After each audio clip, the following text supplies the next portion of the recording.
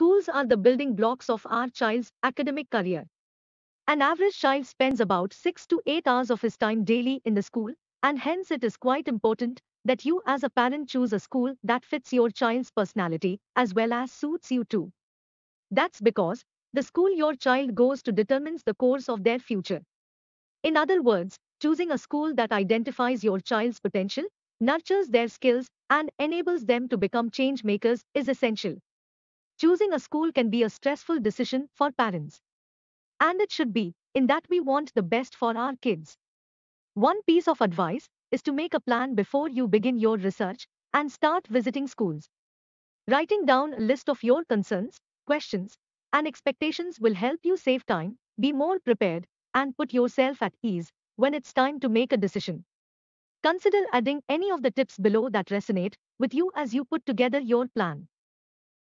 Different schools provide different facilities, therefore, here are 10 things you must consider while selecting a school for your child. In this video, we will highlight 10 important tips or points before selecting a school for your child.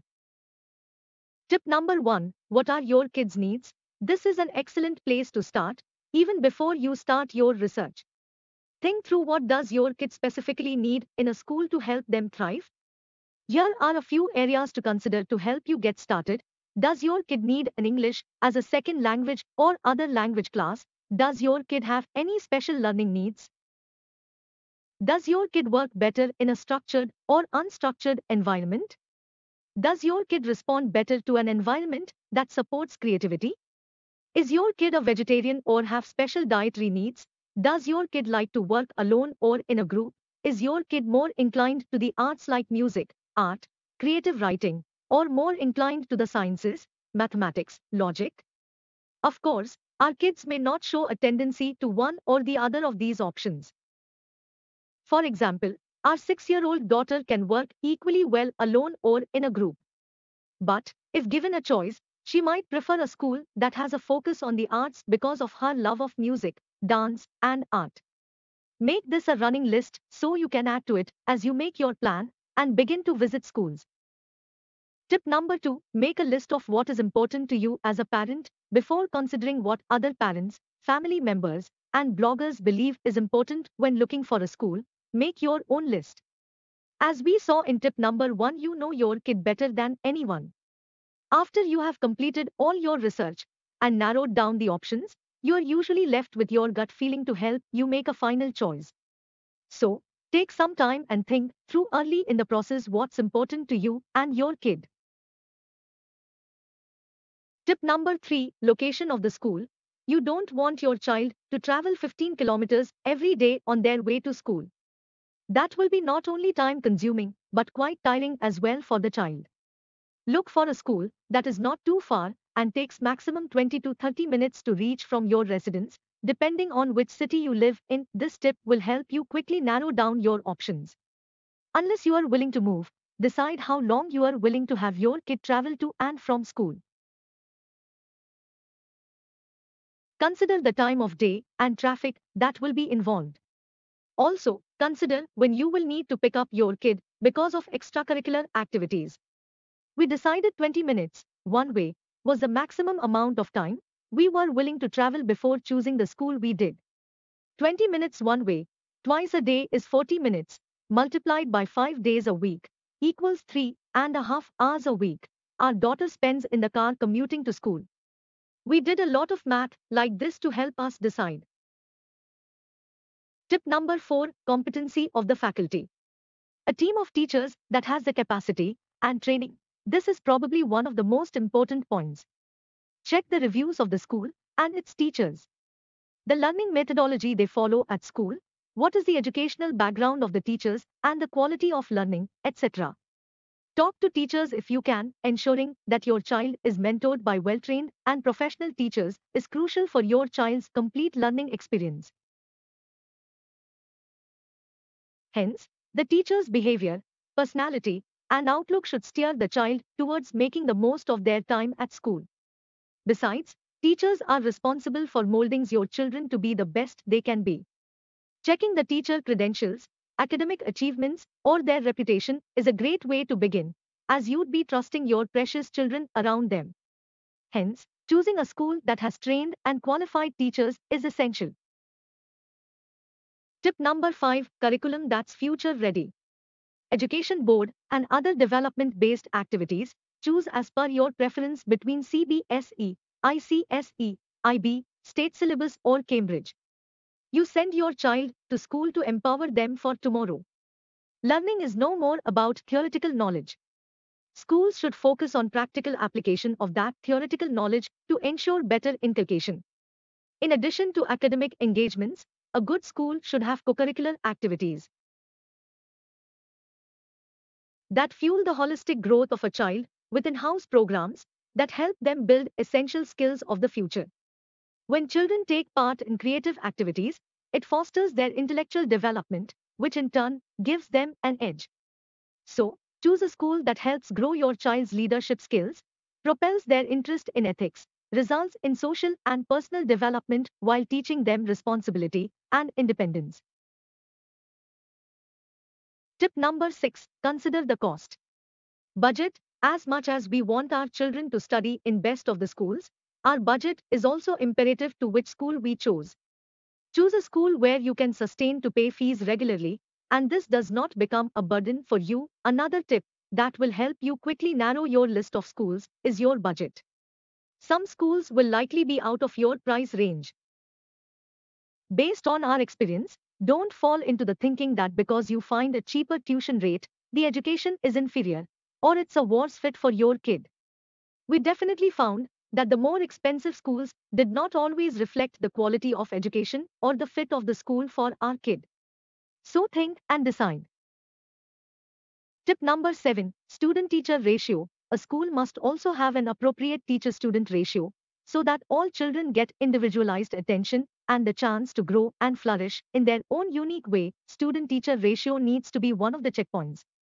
Your child is an individual, and although every child cannot be given individual attention, at least having a smaller number of kids in a class helps a teacher to concentrate on all kids equally.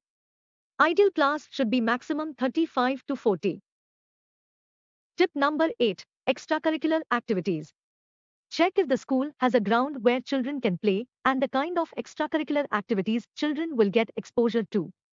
Many schools provide yoga, martial arts, music, dancing, cooking, coding, to name a few. Select a school based on your child's interest. Tip number 9, research the schools.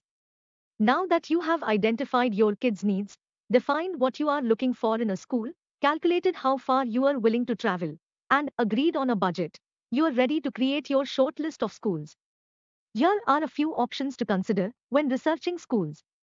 A space that's conducive to learning. When you are shortlisting a school for your child, your first priority should be to identify a space that fosters their growth and boosts their development. And that is only possible if the school has a positive learning environment with supportive teachers who help cultivate the best values in your child. Children can grow and flourish in an environment only if they feel safe and cared for. Hence, evaluate the school's safety measures and practices against bullying, harassment, and punishment. The space must prioritize the well-being of its students while making them feel protected. Besides, the school must have state-of-the-art infrastructure and well-equipped learning areas specially designed to help your child satiate their learning needs. The more inspiring the school is, the better for a child's career. Another important point: technology that can enhance learning experiences. A school that prioritizes learning and development also emphasizes on state-of-the-art technologies in its quest of delivering education.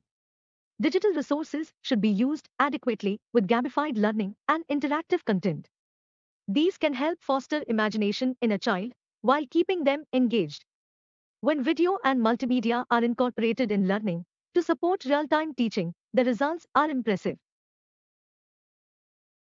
Hence, opt for a school that uses technology to go above and beyond in its mission of delivering a good education. Moreover, with the onset of the pandemic, the need for online learning has increased multifold. Hence, schools that are adept in technology or willing to learn and keep up with the times must make the cut. Moreover, do the internet research. I would first start with the school's website. Check out the school's mission and vision statement, as sometimes questions of fit can be answered here. Usually, questions about curriculum, tuition and fee costs, extracurricular activities, safety and security, and food options will be listed here. Also, check out reviews of the school by parents, former teachers and staff, and other resources that specialize in school reviews.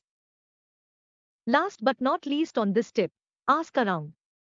Engage friends and family and ask for introductions to parents and former and current students of the school to have a chat and learn more about their experience. This is where you'll also get more of an honest assessment of the school. Tip number 10, visit the schools. Now that you have thoroughly researched your short list, you may be able to further shorten your list based on what you have learned. Before you schedule your visits, your last step is to organize your questions and create a checklist to make sure you don't forget any piece of information. The last thing you need is to be unnecessarily discouraged because you forgot to ask if lunch would be provided. I would definitely review tips 1 and 2 as you put your checklist together. When it comes to your school visit, some schools may have a designated day for these visits. While we were okay with a guided group tour, it was important for us to be on a tour while school was in session. We also wanted to talk to teachers, the principal, and support staff is possible. Here are a few questions to consider as you put the finishing touches on your plan. 1. What is the school's approach to learning? How does the approach relate to the mission and vision of the school? 2. Based on your kids' needs and your expectations, what specifically do you need to know? 3.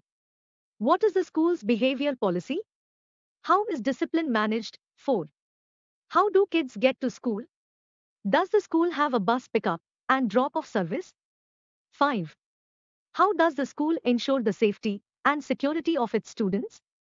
Are there cameras, and if so, how are they monitored? Is there GPS? Is there GPS on the school bus? Are there ID cards for parents, caregivers, and pickup drop-off person? 6. What is the average school-to-teacher ratio? In India, many classes have support staff. How many support staff are there in each class? 7. How are kids who need individual learning modifications addressed? Are the classrooms inclusive? 8. How much homework is given? For younger students, are there opportunities for free play? 9. What are the school grounds like? How is the school's infrastructure? When it comes to the classroom, is it well lit? Is work displayed? How are the seats arranged? If they are in straight lines and rows, this could tell you the school is more of a traditional individual, rote memory approach. Seats arranged in groups demonstrate more of a collaborative approach to learning. 10. Ask to visit the cafeteria. Where is the food prepared? What kind of food options are there? So best of luck.